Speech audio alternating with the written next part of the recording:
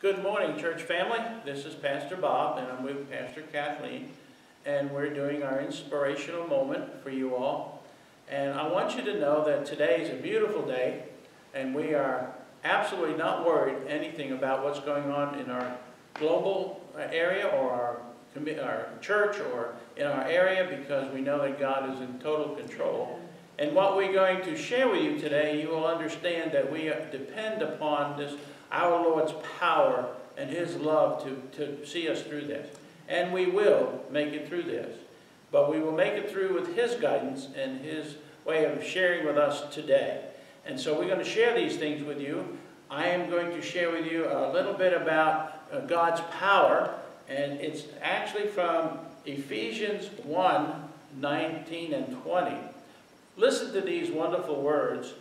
Understand the incredible greatness of His power for us who believe Him. This is the same mighty power that raised Christ from the dead. Wow, when you think about that we can't even imagine the power that came when Christ had died on that horrible cross, laid in His tomb until the third morning, and then God, in His power, raised Him to life. Now listen what this word says. Think about the power that God exerted when Christ was resurrected. That power took on the sin of the world and destroyed it. It took the shackles from death and demolished it. Awesome words, Pastor Kathleen, aren't they? Absolutely inspiring. Just feels you. Yes. To me, it demolished it. It destroyed it. In other words, we don't have to worry anything about sin anymore. Amen. Isn't that great? Amen. That's just awesome. And it forever changed how humanity relates to God. Our relationship to God changed immensely when Jesus rose from the dead. Yes. We then became righteous when we said, yes. Lord, forgive me. Yes. And we've been given that power. Yeah. We've been given that power to claim. Right. And it strengthens us when we cry out to the Father. It just uplifts me today. Yes. And we're hoping we uplift you today. Yes. And saying, don't worry about this. Don't be afraid, because we're going to make it through it. Amen. No small power was exerted there. In fact, the imagination can barely conceive it. Yet it is the same power that has been given to help you in our every need. Wow. We can depend on that. You have not been left alone to fend for yourself. So we're not alone. No, we're not. And that's a promise. You know, Hebrews, thank you. His word shares, never forsakes us and leaves us. And if we just wait on Him, we are strengthened in a time of this time that we're walking in. Yes. I love the word you said, promise. Yes. When God promises something, what happens? It moves. It moves. He witnesses to us what He has done and who He is through that majestic way of His power. Yeah. It witnesses that our Father God is doing what needs to be done. Would you share, I think there's another psalm. Would you like to share with us what that psalm is? Yes, I will do that. And that comes from Psalms 68, verse 35. Okay. You, God, are awesome in your sanctuary.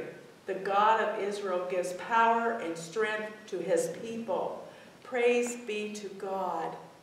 That is powerful to know He is awesome.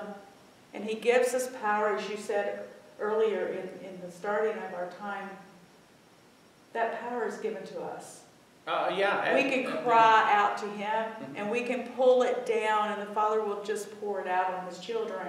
Yeah. Yes. We have someone who came today and might like to just share a few minutes. And it's Linda Gail, who is my better half, of course. But she wants to just share a little bit about the power she felt from God. And Linda Gail, are you here? I am here. Can you come over here and just join us up here? Stay 6 feet apart because we want to be safe.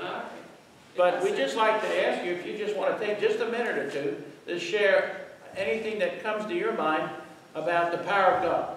If I sit here, is that all right? Yeah, it's wonderful. Okay. Well, first thing, when you talked about that, may I share about how we saw that? Sure. That message was our devotion this morning. And I told Bob, I said, Bob, this is awesome. So we shared that same devotion this morning about the power. But it reminds me, of course, of Psalms. The same power that raised Jesus from the dead, the same power that raised Jesus from the dead, we sing that. lives in us. Yes. And I think we need to remember that it lives in us through the Holy Spirit. Amen.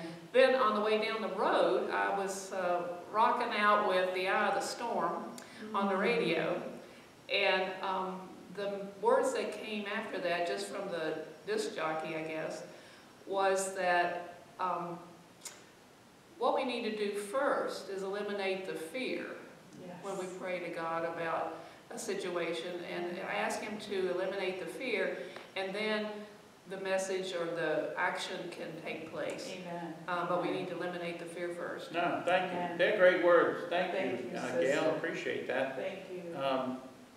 In finishing up our time together, just remember, God is in total control. He loves us deeply. We are His people.